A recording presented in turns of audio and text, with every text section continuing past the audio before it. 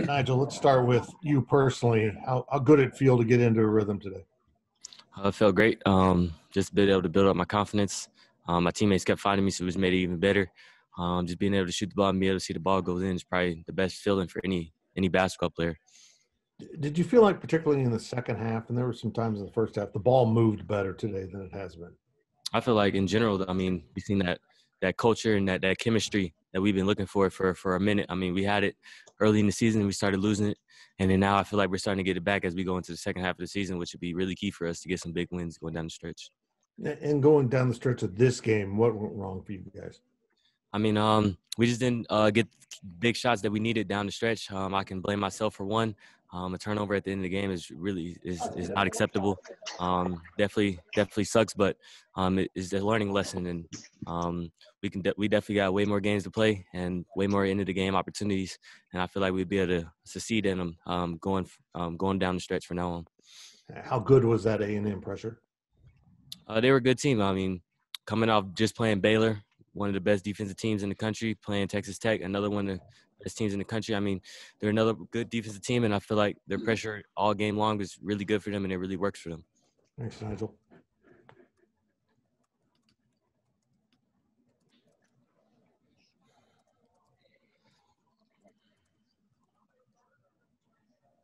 Okay. Next question to Kellis Robinette. Hey, Nigel, just how hard is it to have to weigh things after a game like this where you play a terrific individual game, but then the team still loses? I mean, it sucks. I mean, only goes down if you win the game. I mean, that's how I see it. Players that, have great games and then they lose are really not talked about. I feel like if you have a great game and you win, that's all that matters. So if I got to have an okay game for us to win, then I feel like that's what I'm going to have to do. Did it feel like they were really trying to take you away there in the last couple of minutes? I just felt like, second half they start to adjust. I mean, that's what any good team would do, any good coach. They realize that, hey, this guy keeps hitting some shots. We need to focus, not let him get shots, and that's where I was able to find my teammates, and they were open. We just weren't able to knock the shots down. It seemed that just looking at the bench and everything, the intensity level was maybe a little higher overall today than it has been lately. Did you sense that? I definitely did. Coach, has been talking nothing but positive energy around us. I mean, he has none but the right to be negative with us. He's always positive. He's a great guy. And he always tells us, keep our heads up. He told us to come out today and smile. I had to remind my guys a few times to smile throughout the game. And when you smile, good things will happen for you. All right. Thanks, Nigel. Thank you. Okay, next question to Michael Goins. Yeah, Nigel, did you feel like playing a little bit more inside out gave you guys a little bit better offensive looks? Could you repeat that? I couldn't really understand you. Did you feel like playing inside out a little bit better gave you guys some better looks on offense? I mean, I feel like the inside out game is always very key. I mean, as I've always been told coming up, just like with football, the running sets up the pass and the pass sets up the running. So if you look inside and you get it out, it sets up your outside game, and then you get it inside, then they can converge in. I mean, it's like a chess game, really. We gotta learn how to play it. I feel like we're getting that right now, and I feel like we're not going to keep getting better at it. And even though it's in a loss, do you feel like there's ability to gain some momentum from this? Yeah, I feel like there's always something you can learn out of a loss. I mean, a loss is not truly a loss unless you get nothing out of it. I feel like we're going to get something out of it. Be able to watch film with the guys, watch film with our coaches. They're great coaches, so they'll be able to pick out some things that we need to get better at, and we'll be able to get better at it in practice tomorrow and be ready for our next game. Thank you, Nigel. Thank you.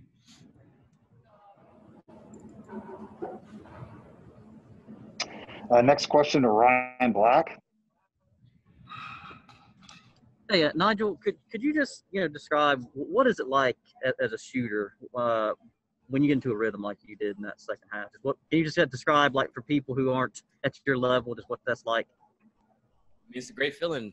Being able to see the ball go through that a few times. I mean, it's like a dream come true. I mean, every time you work out, every time you put up extra shots, this is what you dream for. This is what you work for, to be able to get in the game and be able to make shots. That's what was able to happen for me. I was blessed to be able to start making shots. Second half, first half was really a struggle.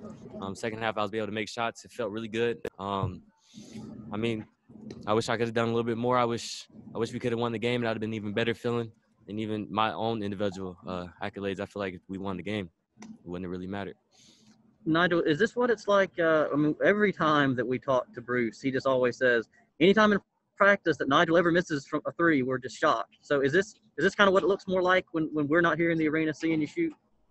I mean, yeah. I mean, I'm not going to talk about myself too much, but I mean, I put in a lot of work for my jump shot. I mean, coming up, it was a struggle. I done went through a couple different jump shots. I done changed my jump shot a few times, and it feels really good to be able to see the new and improved jump shot that I've changed to, and I've worked many hours for to be able to pay off in the game, many hours in the gym.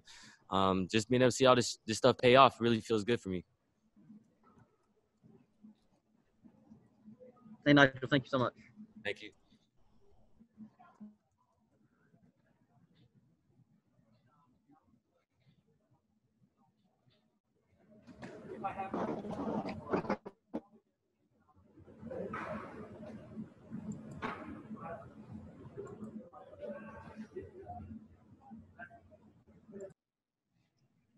Sorry, guys, I got knocked off for a second. Next question to John Kurtz. Nigel, I was going to ask just how tough it was, excuse me, for you John to Kurtz. how tough was it for you to sit out for a handful of games there? What was that period like for you? I mean, it sucked. Being able not to be out there, help my brothers. But watching them on TV, you know, and watching them practice really, you know, made me take a step back and get more mentally into the game. I've been told many times that the game is not just physical; it's also mental. Everything happens for a reason. I mean, I can't go back in the past and redo it, but I think it helped me mentally to be able to get sharper at the game, be able to see things from a fans and a player's perspective off the court, and be able to see things where I can implement myself in the game. And I feel like that'll make me a better player.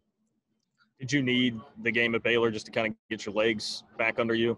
Like, how much better were you feeling today as opposed to the other day? I mean, Baylor's a really good team. Going out, I mean, first game back, I had a few practices back before. I had a few workouts and things like that, but it's nothing like playing in the game. I mean, practicing in the game is totally different. I mean, going out, you know, being able to see a couple shots go through at Baylor, you know, kind of boosted my confidence. And then coming here today, I feel like I'm just getting back on the roll for the rest of the season. Appreciate it, Nigel. Thanks, man. Ryan, I just want to make sure. Did you have another question, Ryan Black? I did, Tom, just because when we got knocked off for a second, I didn't know kind of where it ended with Nigel. So, hey, Okay. Nigel, I had just one more thing for you. No, that's fine. When you were in that rhythm that we've talked about in the second half, was there anything there, especially late in the huddles, that you just kind of mentioned to your guys, like, hey, you know, guys, I'm really hot. Will you look for me? Or did Bruce – I mean, you don't seem like you would say that, but or did Bruce kind of say, like, hey, guys, I mean, look at how Nigel was shooting. Try to find him on offense. All right, man. I mean, I think our guys got, you know, pretty good IQ. I feel like that's what we've been, you know, talking with each other on these last couple of games. I mean, if you see a guy make a shot, we got to go back to him. I feel like that's some things that we started to pick up on. I feel like our guys started to know, like, hey, he's in the rhythm. Let's try to get him another one. Coach started to run plays up for me. I mean, everybody's happy for each other's success, and I feel like when one person's happy for another, that's when good things happen for us. Thank you so much, Nigel.